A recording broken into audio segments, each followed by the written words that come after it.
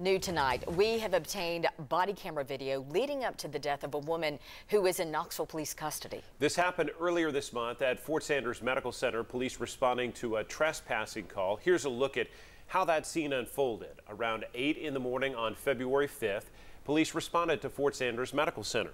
60-year-old Lisa Edwards was refusing to leave the property after being asked to do so several times. She was discharged earlier that day. 10 News reporter Caitlin Keenahan runs through the events that then followed. Caitlin?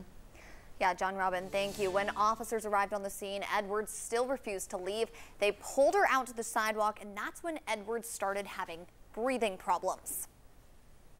That is drug. Oh my God. Oh my God. Oh my God. Oh my God. You're gonna kill me. Please help me out. Please help me out. Officers helped Edwards up several times, but she continued to fall backward. Eventually, officers lifted her into a police cruiser. About an hour and a half passed of Lisa breathing heavily in the back seat.